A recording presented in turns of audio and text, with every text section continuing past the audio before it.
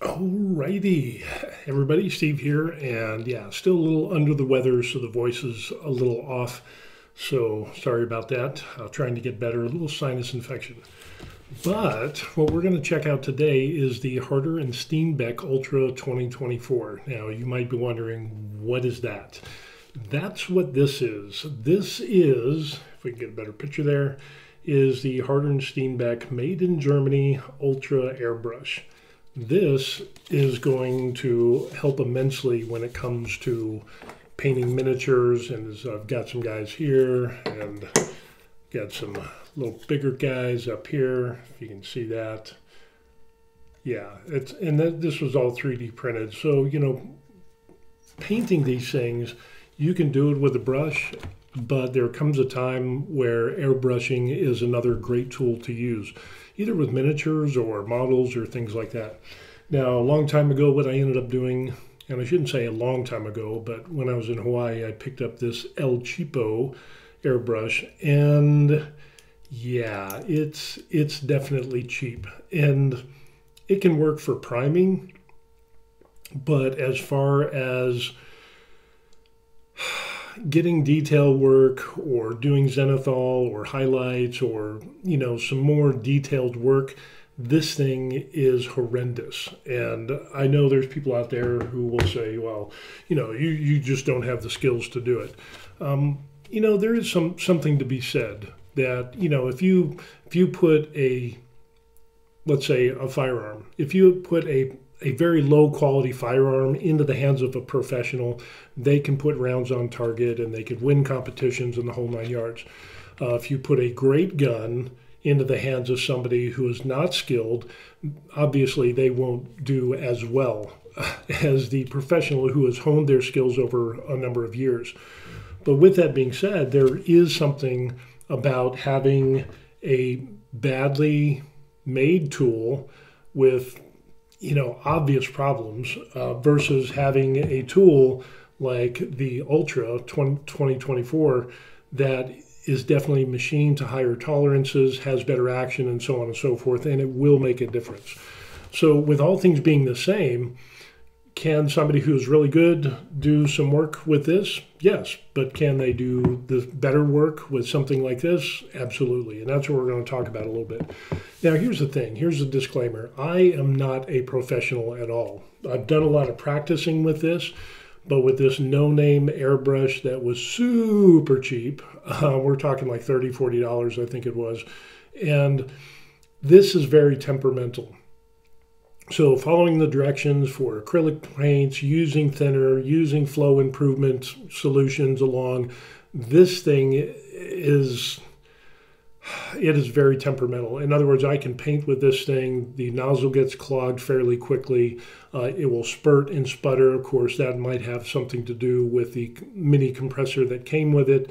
But from what I'm seeing, yeah, this is very limited in what it can do. And, you know, just taking it apart and feeling the finishes on the product itself, on the important parts of the product that are inside, it's kind of rough. It's not as clean and polished as what we'll see on the the Ultra here. So we're going to take a little bit of a closer look.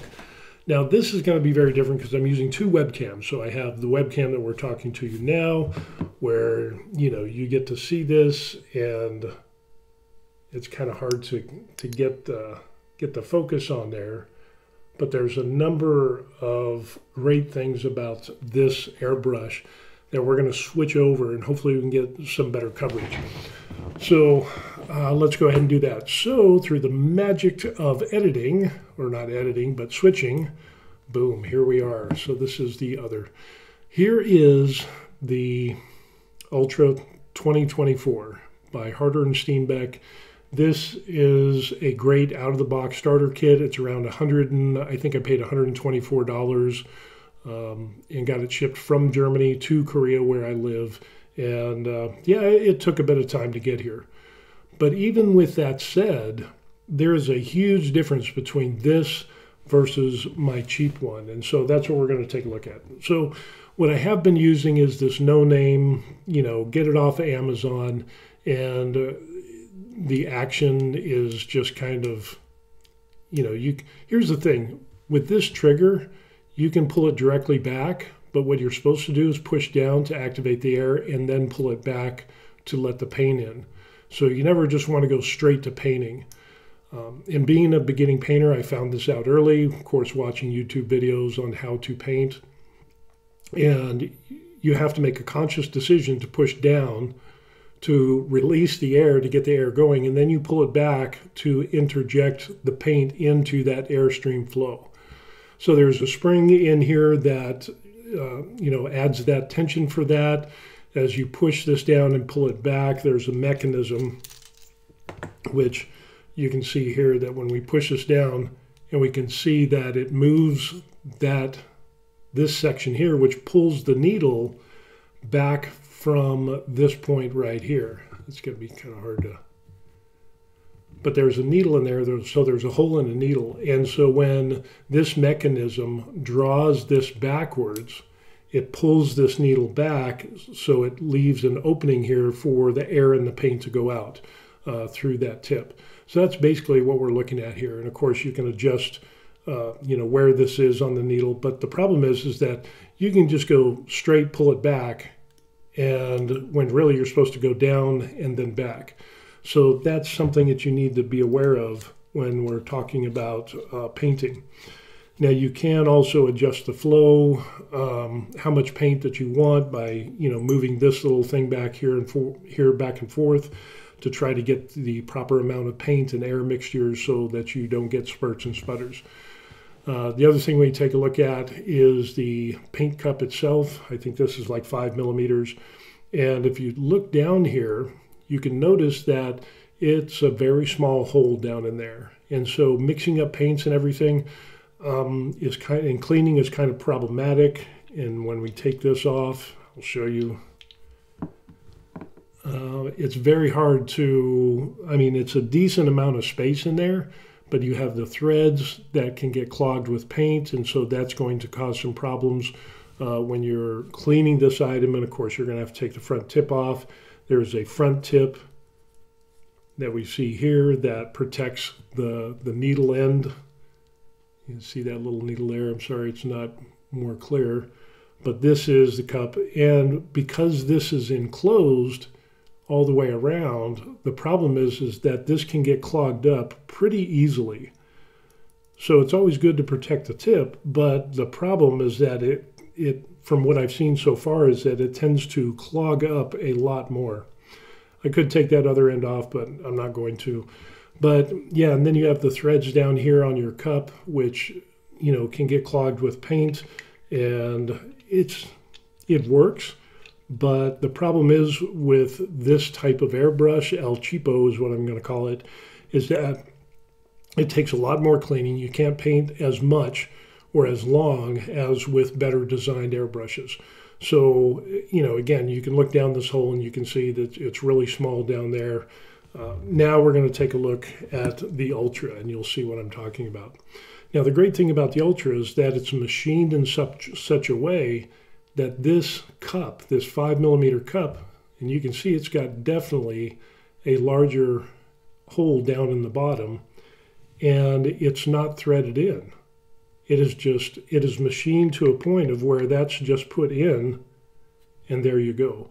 So that makes cleaning of the airbrush a lot easier, and they also have micro cups that you can put on here. But when we look down here, what you can end up seeing, let's see if we can't get that in there, but you can see that needle down there, and it's a lot more area in which there's more area in there that you can get in there with the brush and clean, and yeah, it's just so much nicer. And just having this press fit on here is really, really nice, and it's machined to such a way, it's just so satisfying. The other thing we want to take a look at is this tip. And this tip has got to the point of where it's got holes in this tip where you can actually see the needle in there. So when we're talking about cleaning, there you can see it a little bit better. When we're talking about cleaning, because of those holes around this protective cap for the needle, it makes cleaning the needle in that area a lot easier to do, and it doesn't get clogged as much as you would with like a El Cheapo over there. The other thing I like about this, the Ultra from Harder Steenbeck, is that it has this collar. So for the people that are new to airbrushing like myself, again, we've already discussed where you need to push down and then back to activate. This one is set to where it's a double action. So if I try to just pull it back to the rear, it's not going to do that. So in other words, I have to put downward pressure and then I can bring it back. So I think that's a great tool to have, is this double action trigger, because if I just try to pull it back, it's not going to work. So you have to push down and pull back. And the action on this is a lot smoother than the action that we have on here. Now this action here, the spring is a lot looser. It's not as constant tension compared to the Ultra and the 2024 here. Now the spring here is a little bit stiffer, but it's a constant tension, which is really nice, because then you have to, like with the El Cheapo one, you have to like, okay, well, you know, I got to push it down and make sure I do that first, and then I got to pull it back, but the tension isn't constant, so you're kind of playing a guessing game when you're pulling the trigger on that cheapo one. The other thing I like about this is the distance of travel. It just goes down a little bit. I mean, look at that, just to activate, and then you can go ahead and pull it back. That is a huge difference compared to the amount of travel, which is, you see how much travel there is there. It's definitely a lot more travel, but this one is so much nicer and cleaner. The other thing that they have on here is this collar. Now this collar is really interesting because it just fits on, and it has a number of settings on here. And as you can see, it's got some notches, and there are different levels of those notches, so you can put that on there. And you can have it go all the way out. So in other words, if you push this down, and you can go all the way back. But if you go to the first setting, which is prime, as you can see there, it's only going to allow the trigger to come back so far. And then the next one is base, and it's going to go, you know, less, and then less, and then you have 3, and then you have setting 2, and then you have 1 for some really good detail work. So if you're brand new to this, this collar is a great way in which you can learn through muscle memory by practicing with this Ultra how far that trigger needs to go back. And if you're a well-experienced, you know, airbrushing artist type of person, you can always just leave it into the full extension all the way to the back so that you can take it back and freehand as much as you want, but you have a lot of movement or range of movement for that trigger to go. But if you're just starting out, and let's say you're just going to put on and prime your model, put it into the prime selector, push it down, pull it back, and you'll get a good constant flow, which is really nice because now you're not being dependent upon, well, I need to keep my finger in the same position. Where is that position? This is a setting in which you can just punch and go and do your priming, or you can punch and go in for your base or the settings of 3, 2, and 1, and which seems really, really nice. For prime and base, what you're looking at is you're going to be about 5 or 6 inches away from the model that you are brushing.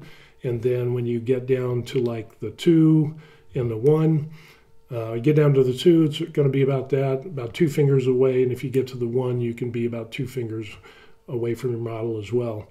Again, it's going to take some practice with this as well. It also has a quick disconnect system on here. And that's one thing that I forgot to order, so I recently reordered. But it does fit on this threaded section on most airbrush hoses. So if you just have an airbrush hose and you don't have a quick disconnect system, don't worry, you can hook this up to most airbrush hoses. So that works out well. The great thing about the disconnect is that you can disconnect quickly if you have multiple airbrushes, or even just for the ease of use in cleaning this instead of having to unscrew the hose. This is really, really nice. So again, the Harder Steenbeck Ultra 2024 is a really, really nice piece of equipment. And again, we can take a look at the inside there of the cup, 5mm paint cup, and you've got a lot of room in there. You can actually see the needle. You could actually pour your thinner or flow liquid into here and your paint and then mix it up all in this cup. Whereas I found with trying to do that with this is very problematic sometimes because the hole is so small and it tends to get clogged up. This thing spurts and sputters, and trying to find that happy place of where to paint, it's really problematic because basically it's just like, okay, pull it back all the way and then we'll adjust using this because that'll move your trigger back and forth. But again, it's kind of a guessing game as to how this goes. And like I said, with this airbrush here, I've done lots of practicing with the dots, the lines, the squiggles, you know, trying to get full area, trying to get small detailed lines. And this thing is just, the needle in this is kind of rough when you pull this out and feel the needle with your fingers. There's kind of a rough texture to it as compared to the needles that are with this Ultra 2024. Definitely machined to higher tolerances, and I think that's going to make a big difference when we do paint with this. So there it is, and it comes in this cool case. So you have the case itself on the back. It has, you know, some of the things there. It comes with a 0.45 needle head and has Clog Control, which is again that front cap. It has a 5ml paint receptacle there, and again it has a dual stage trigger that we talked about, and then that flow control rate by using that collar. And if you don't want to use the collar, you can always just leave it in the full open position. So I think this would be a great tool for new people if they're getting into airbrushing, because you can kind of use this with the flow control collar to do your prime, your base, and get, you know, further into details. And then once you've become accustomed to that, then you can probably just take the collar off or just set it to this full open position. And then that way you can move this as far or as forward as you want and do freehand work. But I think for the people that are brand new to airbrushing, I think this is going to be a very valuable tool. So this is just a tabletop review of the Ultra 2024. So with that, I think this is really cool, and it comes in a plastic case that we see here, just kind of Barney basic. It's got some of the inserts and the thing that it comes with. Just nothing really spectacular. I mean, that's all it is a plastic case, but it's nice. And it came all the way from Germany, didn't have any problems coming from Germany to Korea. It just took a little bit longer than probably what you would experience in the United States. Haven't painted with this yet, but just feeling the differences of the trigger action versus the trigger action of this El Cheapo is just night and day. This seems more highly refined and finished with constant tension than versus the spring that is here, that is kind of like, you can feel that it's kind of sloppy. There's not a lot of constant, there's tension, but it's not as firm and constant as I feel on the Ultra 2024. And again, the other things I like just from painting with the El Cheapo brush is that needle protector with the holes in the front of it to allow and facilitate for better cleaning. The 5mm cup here is really nice, and it's got, you know, a nice size hole, easy to clean, no threads that'll get gunked up with all types of crap like I've had with, you know, my El Cheapo. This thing, after I finish painting, I have to basically tear this whole thing apart and cleaning the threads and the whole 9 yards, and it's just kind of a pain in the ass. But comparing that with the Ultra, this is going to be a great, I think this is going to be a really great starting airbrush tool. So we're going to do some videos, and I'm going to practice with this, and then yeah, we'll make some videos on the Ultra 2024. So that'll be coming up in the loop. I also ordered some quick disconnects for this to just kind of ease of use with the Ultra.